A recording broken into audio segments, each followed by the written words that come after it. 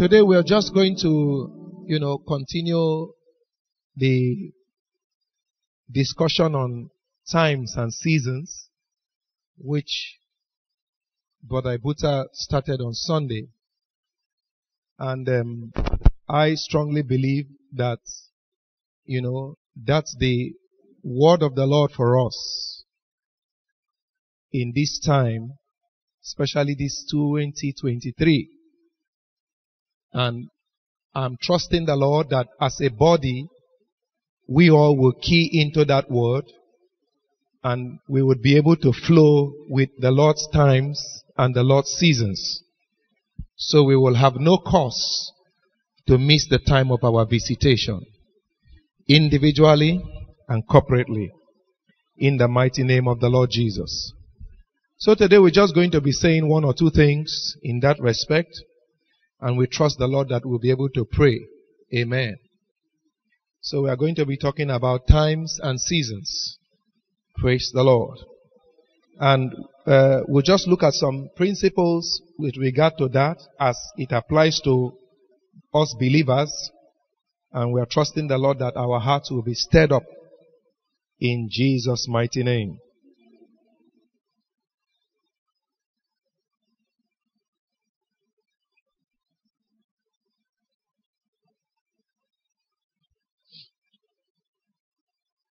So 3 important things we are going to look at with respect to times and seasons.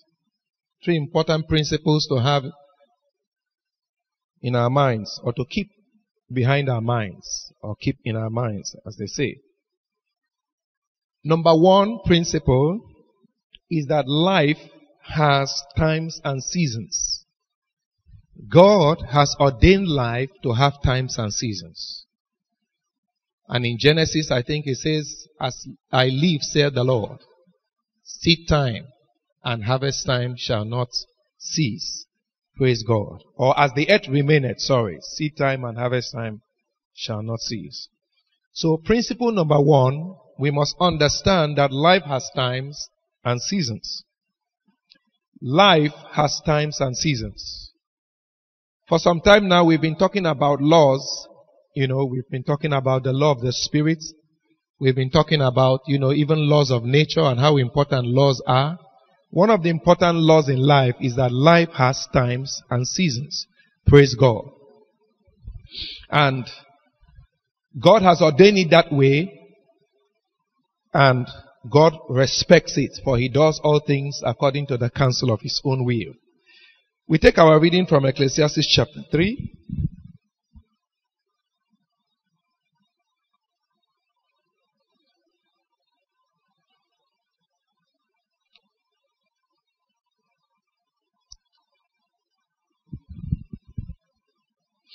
And we read from verse 1. It says, to everything there is a season and a time to every purpose under heaven. Amen. To everything there is a season and a time to every purpose under heaven. A time to be born and a time to die. A time to plant and a time to pluck up that which is planted. A time to kill and a time to heal. A time to break down and a time to build up. A time to weep and a time to laugh. A time to mourn and a time to dance. A time to cast away stones and a time to gather stones together. A time to embrace and a time to refrain from embracing. A time to get and a time to lose. A time to keep and a time to cast away. A time to rend and a time to sow. A time to keep silent and a time to speak. A time to love and a time to hate. A time of war and a time of peace. Praise God. These are the principles of life. There is a time and a season. We are going to look at also verse 11 of that same chapter. And it reads, He, that's God, He had made everything beautiful in His time. Also he hath set the word in their hearts, so that no man can find out the work that God maketh from the beginning to the end. Now, when, we usually say this scripture, but if you read other translations, we usually say God makes all things beautiful in His time. But the proper rendering in its time, not in His time, in its time. Praise God. So let's look at the New Living Translation. The New Living Translation says, God has made everything beautiful for its own time. Praise God. For its own time. So the beauty in its time. We always say God makes all things beautiful in His time. That's in God's time. But the rendering is in its time. In other words, when it is His time, it is beautiful. Praise God. Amen. Hallelujah. So God's beauty is set in time. Amen. God's beauty, the glory of God is set in time. When it is time to be glorified, it is time. The Bible says, in an accepted time, Jesus appeared. Praise God. Amen. In an acceptable time, He appeared. This is the acceptable year of the Lord. So in its time, He makes it beautiful. Hallelujah. He doesn't make it beautiful when it's not its time. In its time, not in His time, in its time. Praise God. So in Galatians chapter 6, Paul says, we should not be weary in well-doing, for in due season, praise the Lord, not in God's season, in due season. So there is a season for whatever you are doing. When that season comes, the fruits will come out. Hallelujah. Amen. So the program of God is set in time. There are times and seasons. Hallelujah. Jesus says, no, I must walk the walk of Him that sent me while it is day. That is the Lord saying, in His day, I have to do it now. Because the night cometh when no man can walk. So even in the beauty of God is constrained in time. Hallelujah. So God makes it beautiful in its time. Amen. You see like if you travel abroad or something, like even on TV, you see when it's time for the lilies to grow or the plants to grow. 2 days ago, where we are staying, the grass, when it gets dry, it's like the knot, it dries out, So the first rain came. The second rain came. I was saying in my heart, I said, the grasses will soon come alive. And this morning when I woke up, lo and behold, the greens began to come. Hallelujah. Amen. Hallelujah. In its time. He makes it beautiful.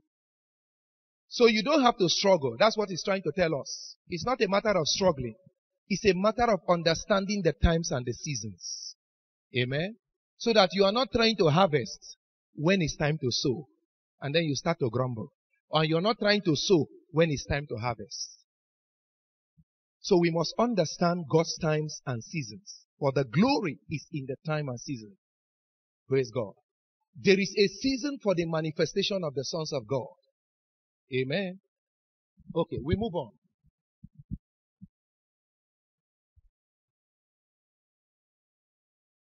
So, first, we must understand the first principle, life has times and seasons. Amen. The second thing we must understand is that we must note, let me actually use that word. The second thing we must note is that when we do not understand the times of season and seasons, it is a recipe for ruin. When we don't understand the times and seasons, it is a recipe for ruin. Praise God. In other words, when we miss the times and seasons, there is a time to pray and there is a time not to pray. Praise God. This may surprise you, but I'm going to tell you a testimony. One time, when I was in Christ Chapel many years ago, I used to be the choir leader. And usually they had the convention was in Port Harcourt this time. And when I got to church one day, the pastor told me, he said, John, we would love to go, but we don't have any money. I said, we don't just have the money.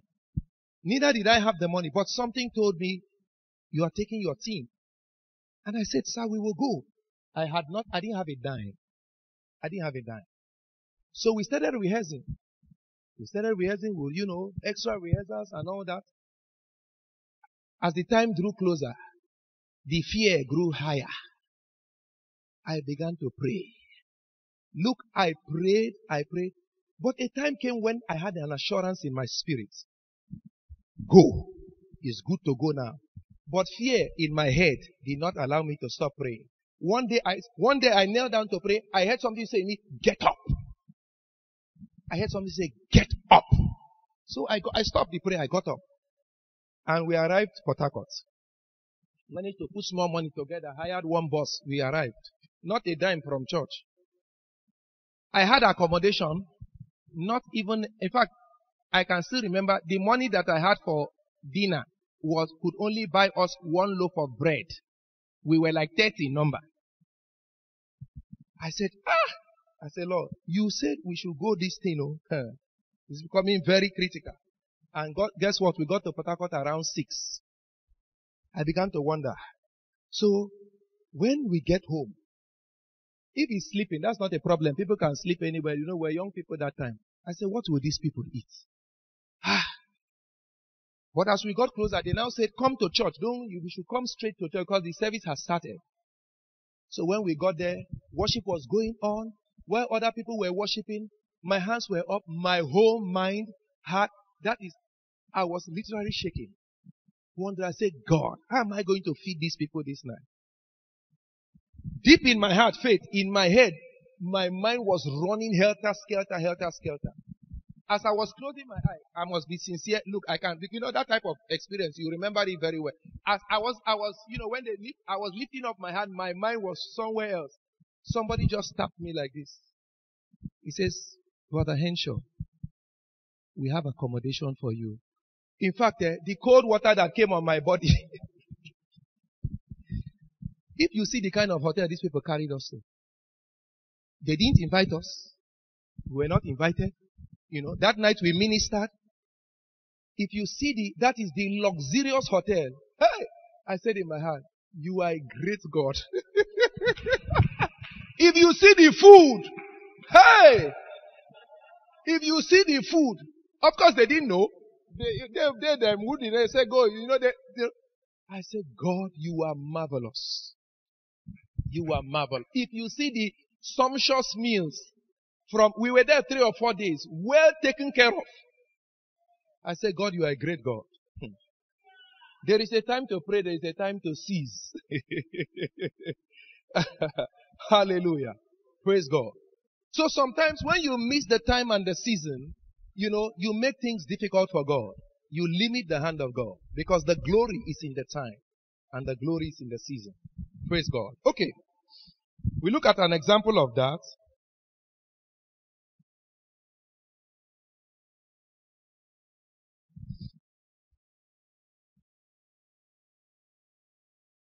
Let's look at still Ecclesiastes chapter 8. Sorry, I have to be jumping.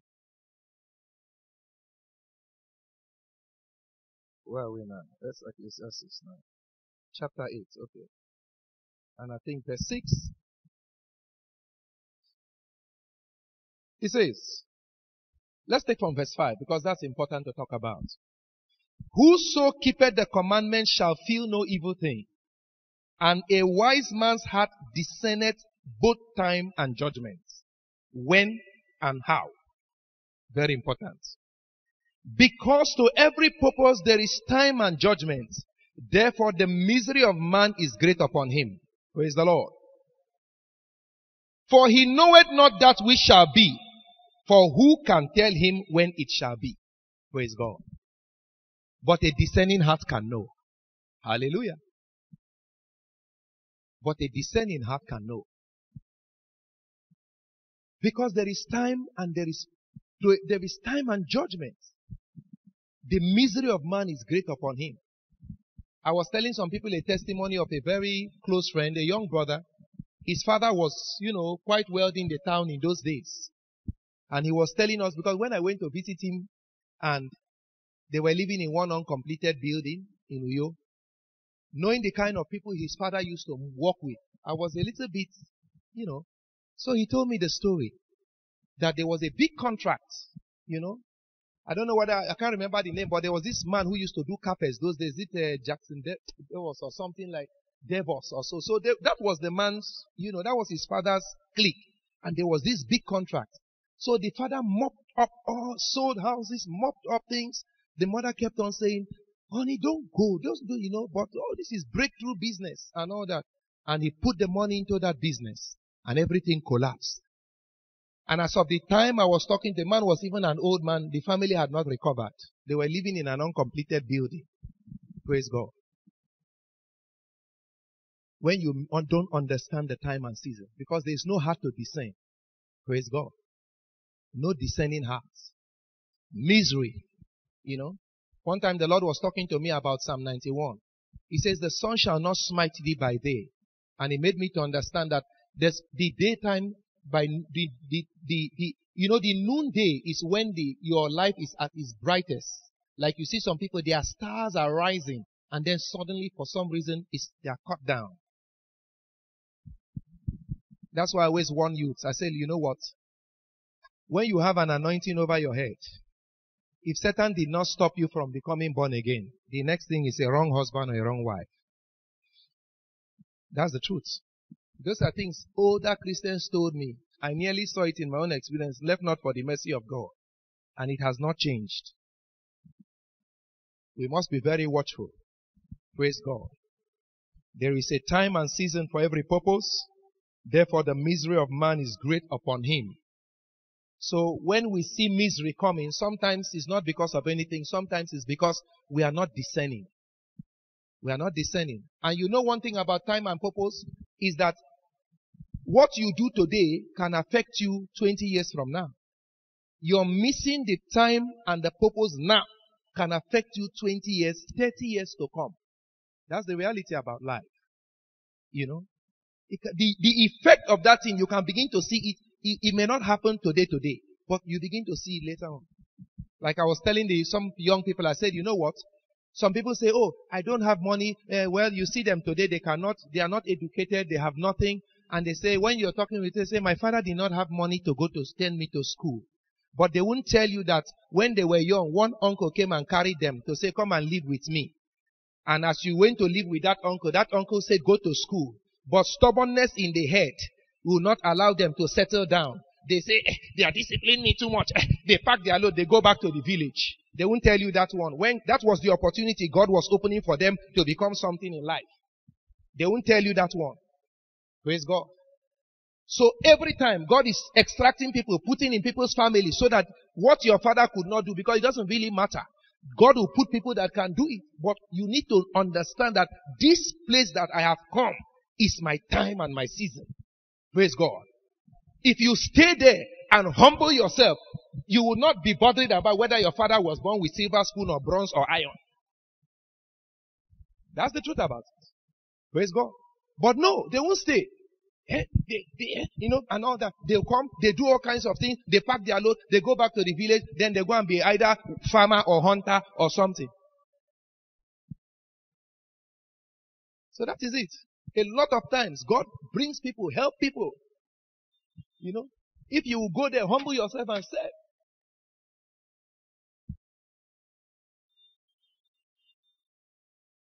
Then, they can't even write their name 15 years, 20 years later. Of course, who will employ them? Then you see them begging for every day, please, uncle, send me this, send me that.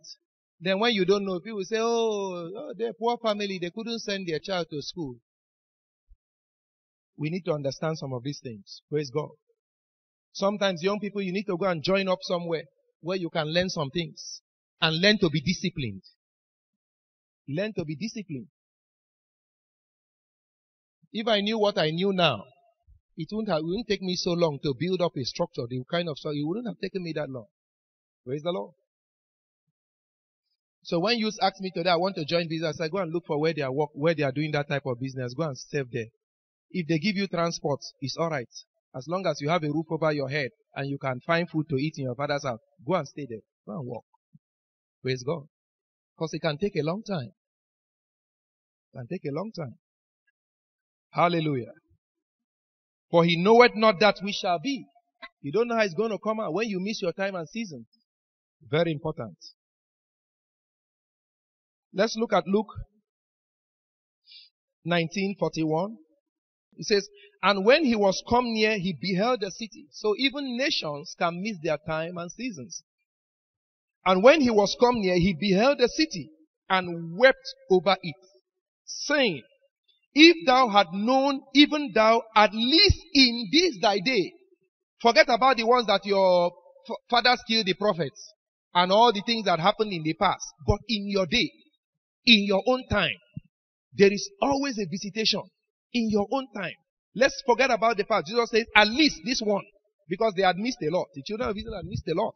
Prophets sent to them, they will kill them, all kinds of things happen. But Jesus was saying, at least, even if it's in this your day, the things which belong unto thy peace, but now they are hid from thy eyes. In other words, there is no heart to discern it. That's what he's trying to say. No heart to discern it. No heart to understand that this is the season, is your time. And you know the funny thing with times and seasons, they can come in such disguise, in a very disguised way, if I may use that word. It doesn't always look like it. Especially the sowing times don't look like it. They don't look like it. You see one man with Roman slippers moving around the street preaching and all that, but that is the season.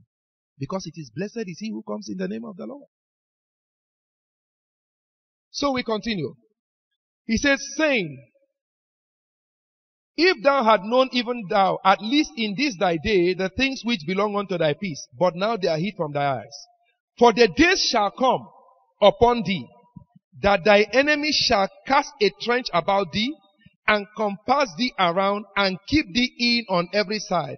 And they shall lay thee even with the ground, and thy children within thee, and they shall not leave in thee one stone upon another, because thou knewest not, thou discernest not the time of thy visitation. Praise God. So when you don't discern that time, the effects of now, if Jesus didn't say it, we probably would not know. Of course, we know that this happened 70 years after Jesus had died. 70 AD. Until 1948. Almost 2,000 years. Till 1948. Israel was not a nation. All you will hear is the Jews in Europe, the Jews in America, the Jews in Asia, the Jews in Africa. That's all. There was no map. Can you imagine that if you were born in 1935, if you are looking at the global map, you won't see a nation called Israel. That's what it means. If you were born in, maybe like my father then, 1924, you won't see Israel in a map. Just like if somebody tells you, where is Nineveh? Where will you see Nineveh in the map? You can only know by history. They say, okay, around this side. Or if they say, where is the region of the Philistines? They will say, okay, maybe by history, this side. Have you seen any nation called the nation of Philistine? Wiped out completely. Left not for the power of God and the word of prophecy that has gone to bring them back, because God says, I will gather them together and make a nation out of it. You will not, that Israel has come back to the map, you will see it. It will not be, in fact, a generation will come, they will not even be talking of that type of thing. You just be hearing Jews scattered all over the place. So when you miss it, it can be disastrous. How many generations of Jews lived without knowing that we had a land? How many generations of Jews? You know, when Jesus was carrying the cross, the women were crying. Hey, he says, women, weep not for me, weep for yourself and for your children.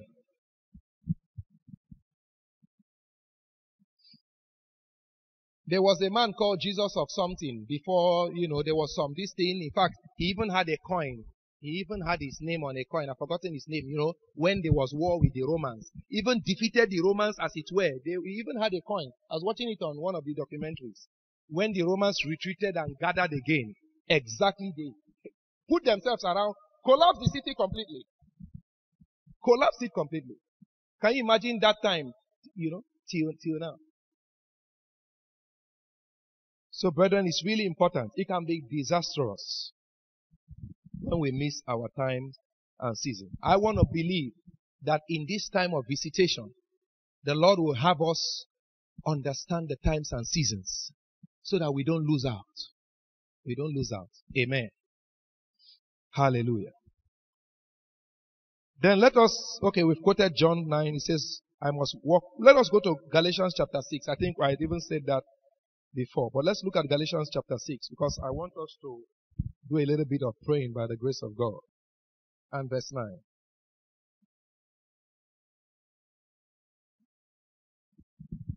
For he that soweth to his flesh shall of the flesh reap corruption. He that soweth to the Spirit shall Spirit reap life everlasting. And let us not be weary in well-doing, for in due season we shall reap if we faint not. As we have therefore opportunity, let us do good unto all men, especially unto them who are of the household of faith. Praise God. There is a due season. Amen. Jesus says in Mark, says a man went, cast seed, he sleeps, he wakes up, he knoweth not how. And then the seed begins to grow. First of all, the blade and all that, and then the harvest comes, and he putteth forth the sickle. Praise God. Hallelujah. Okay. Finally, the third thing we must know, I'm going to recap so that we have it in mind. 1, life has times and seasons. That's a principle. We can't change that. The second thing we've said is that we must understand the times of our seasons. If not, that is a recipe for ruin. The third thing we must have behind our minds is that it is not in man to know his way. Jeremiah 10:23. Jeremiah prayed. He said, "Oh Lord, it is not in man to know his way." Praise God. It's not by sense.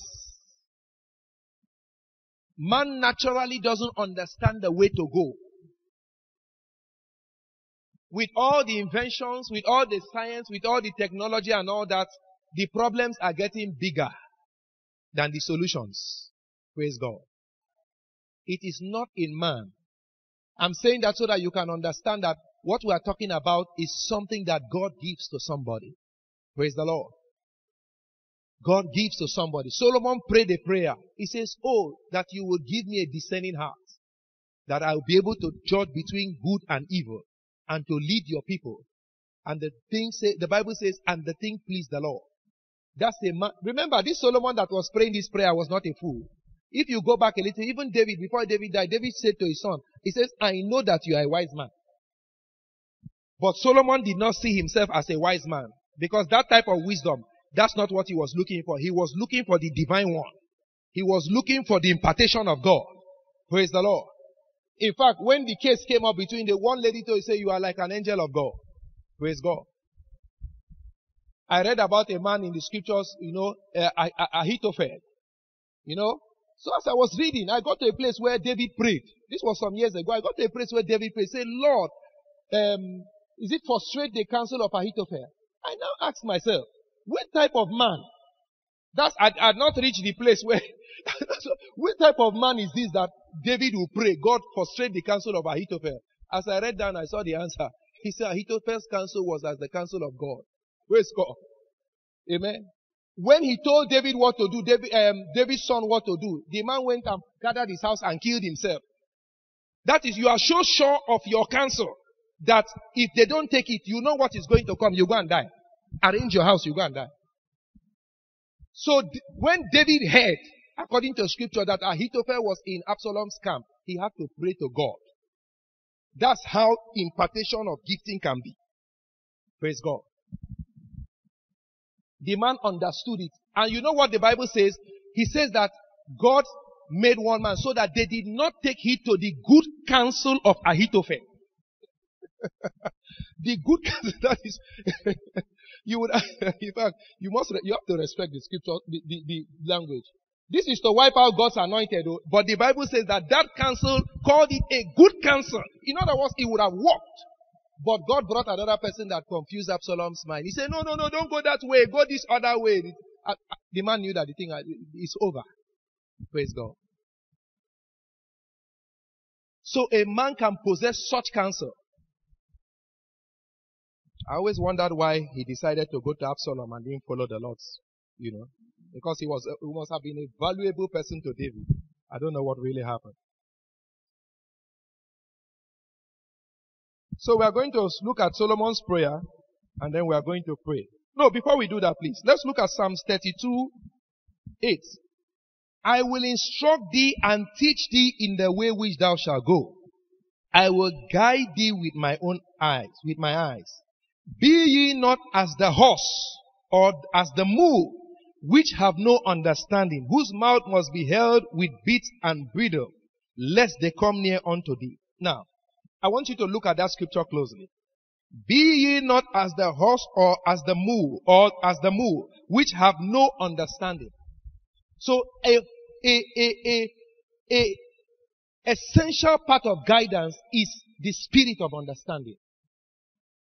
An essential part of guidance of a discerning heart is understanding. And God says, I will guide you. So when he says, I will guide you with my own eye, what he's trying to say is that I will give you understanding so that you can discern between good and evil. The time to do this and the time, good and evil, times and seasons. Praise God.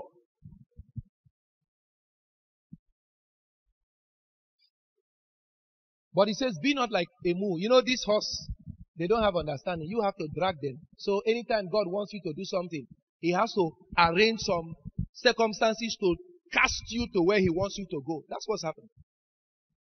Go here, you won't go. So bad things or something must happen so that he can push you. That's what he's saying there. Don't be like that. Every time God has to push you. You put your hand in this business, he fails so that you will go back and stay. Oh Lord. Hallelujah. But before this, see Psalm 23 verse 7. Because that's the genesis of this instruction. It says, thou art my hiding place. Thou shalt preserve me from trouble. Thou shalt compass me about with songs of deliverance.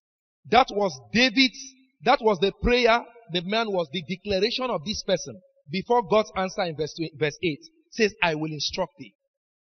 So this person was acknowledging God for who he is. And that's the same thing Solomon did.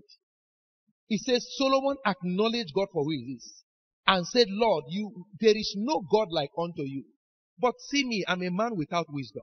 Grant me wisdom. Same thing with spirit of this person. He acknowledged God and then God spoke to him. He says, I will direct you with my own eyes. Show you the way to go. Give you a discerning heart. Hallelujah. Like Brother Buta was saying yesterday, there are some things you don't even bother yourself about. It may work for other people. That's one thing Christians must understand. Because the business has worked for you, that doesn't mean that is the one that is for you. We must understand that. You know, when Jesus wanted to go to the brother says, if you do this type of thing, go and show yourself to the world. Jesus said, no, your time is always. My time has not come. Hallelujah. Our life is in the spirit, brethren.